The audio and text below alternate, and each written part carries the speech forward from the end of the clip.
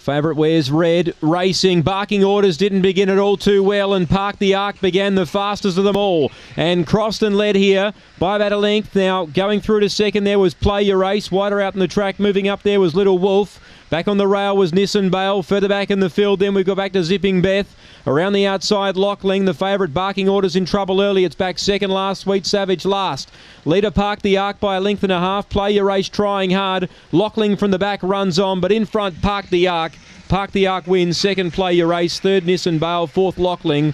Then came Little Wolf. Further back in the field, Zipping Beth. No luck, barking orders. And last in was Sweet Savage. Park the Arc's the one they back late. 7.20 was overs on UBet because it was well supported on the fixed. It was clearly the second pick. It's gone around at decent odds here in the last of six. Park the Arc for Stephen Brooks showed the most pace to get over and lead, and has run them into the ground in the last.